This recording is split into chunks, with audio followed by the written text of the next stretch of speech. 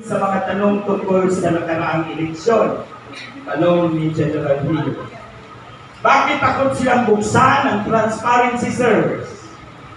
When basic questions of legitimacy are not answered, this government can hardly move on.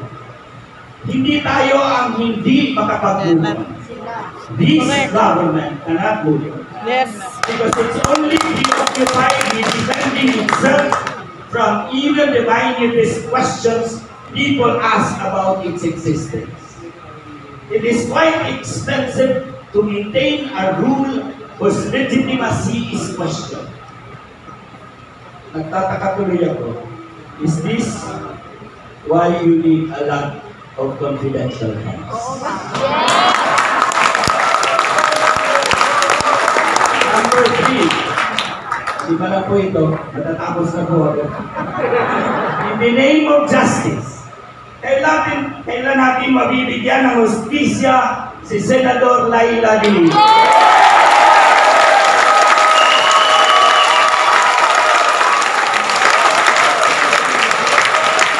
Mahalaga para sa akin ang tanong na ito dahil kung kaya nilang gawin yan sa isang senador, paano na lang ang mga mahihirap kong kaibigan sa bayanan? Yes!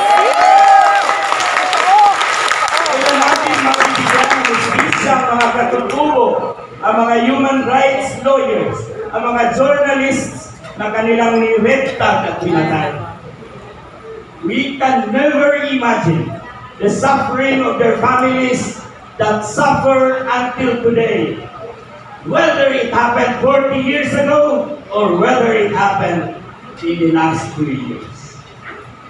Pang-apat, in the name of accountability, what happens to family investigation? Yes! Yes! Yes! Yes! To bring health staff, Yes! to raise controversies and other problems during the pandemic.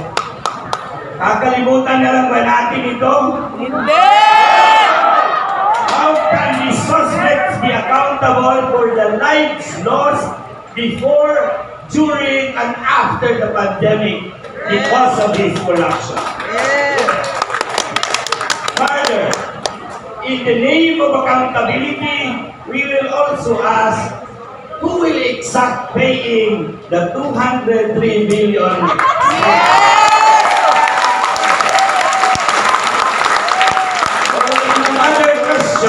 Why do our legislators in Congress and Senate approve the confidential funds without question in places where they are less likely to be legal? Bakit po mahalaga ito? Hindi ko lang sa atin ito. Si Pope Francis din po ang may kasalanan. Sabi ni Pope Francis, corruption is paid for by the poor. In the name of ecology, anong may sasagot natin sa ating mga katutubong kasalukuyan nagmamarcha laban sa kaliwanan? Noong nakarang taon, sinabi ng ating Pangulo sa isang forum, I assure you that our environment and our country's resiliency and adaptation to the new normal of climate change are on top of our national agenda. Mahal na Pangulo, sinisingil po namin kayo ngayon. Yes! Pero paano natin sasagutin ang pag-aabruba ng mga mining permits maging sa Sibuyan Island sa Palawan? Na di umano'y mag-aari ng mga makapangyarihan at negosyanteng mayayaman. Yes! Anong sasabihin natin sa ongoing reclamation sa Manila Bay na pumipinsala sa hanap buhay ng mga mangingisda? Paano bigyan ng katarungan ang mga katutubong ni Red Tag pinatay dahil binantayan lamang nila ang kanilang ancestral domain at likasyan? Nakaulat ang lahat ng ito kay Pope Francis. Sinabi niyang lahat ito sa Laudato Si. Marami pa pong tanong, hindi ko na tinanong dahil wala ng time. Inflation, political dynasty, anti-terror law, relasyon sa China at iba pa. In the spirit of EDSA, in the name of political love, we should not keep quiet. Prophets should not be afraid to ask. So please keep asking and show your questions in protest action.